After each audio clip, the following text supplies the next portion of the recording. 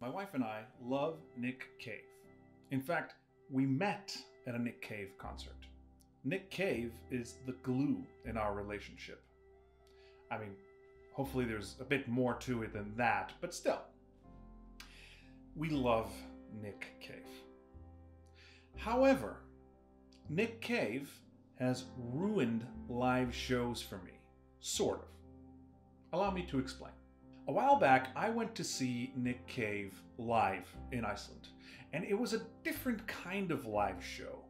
There was no band, no bad seats, there was no lighting show, no set, no nothing. It was just Nick Cave and a grand piano, and that was pretty much it.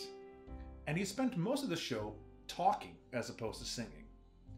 During the show, microphones were handed out among the audience, and people had a chance to ask any question that they wanted, and he would then answer in the most honest and beautiful way. And occasionally he'd sing a song or two.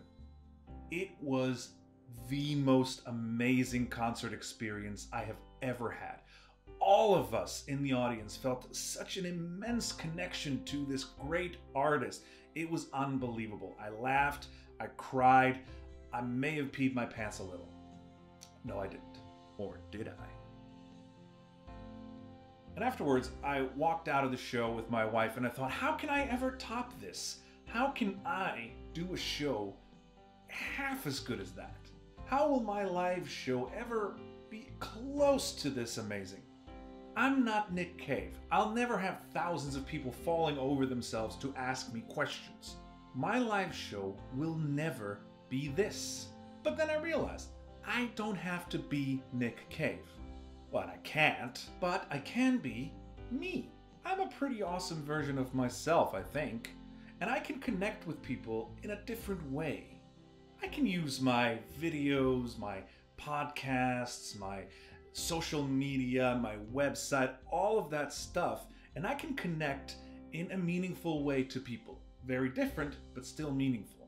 And if I'm lucky, I can connect to people in the exact moment when they need me and they need my music.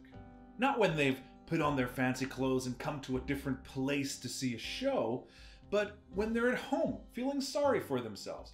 Or not, maybe they're feeling great, but they just need the right song at the right time and my song can be there. And I can be there. That's what I can do. That can be my superpower. I'll never be Nick Cave, but I forgive Nick Cave. Although, I would feel better if he called me and apologized himself. So Nick, call me, yeah?